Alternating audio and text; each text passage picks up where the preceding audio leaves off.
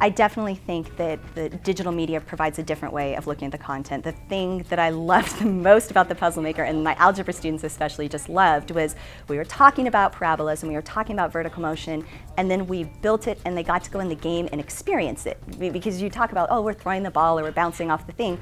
Well, you go into the Puzzle Maker, you jump off the aerial faith plate, and it was neat for them to actually experience how that changes the motion virtually. Portal 2 is basically a game based on a really simple premise. It's this idea that you can do this impossible thing in our world, which is open a hole in space in one place and another, and if I go in one hole, I'll come out the other one.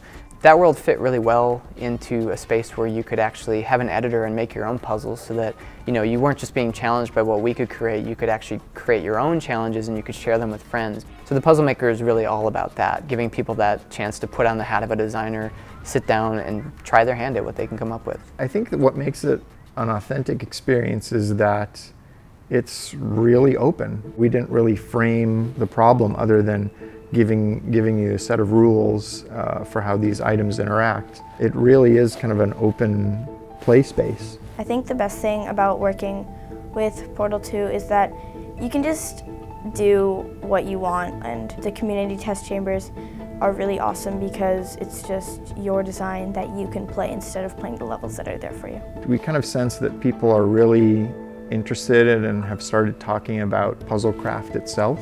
We've kind of been thinking about features that can kind of help people learn from each other, and to take the process we go through of creating something, play testing it, iterating on it, on that, and then building that into the game itself, so that process becomes a fun, natural extension of learning how to create puzzles.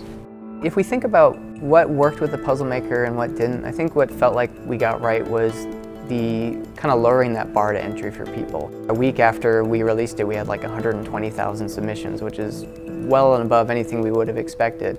And so I think it was exciting not just to see that many people making maps, but that many people sharing their maps, because I think making a map is one thing, but actually putting it out there for everybody else is another. When you are able to, within seconds, transfer from building the puzzle with the different assets in the palette to actually playing the level you just created, you are in the video game playing it, that is an unbelievable sense of accomplishment for a young person.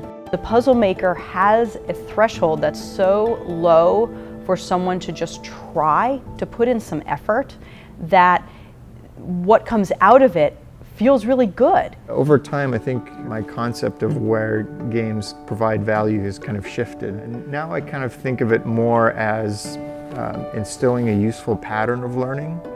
So rather than presenting the information and then challenging and then testing, I think it's more interesting to present a place where kids can practice kind of the love of learning, kind of show them how once they've kind of attained agency in that skill set, they can then create and share and kind of loop back in a way that's kind of relevant to their peers. Learning is enhanced when students are engaged. The kids that are engaged come at it from a different perspective with a different excitement, and I think a different type of retention and ability to apply it.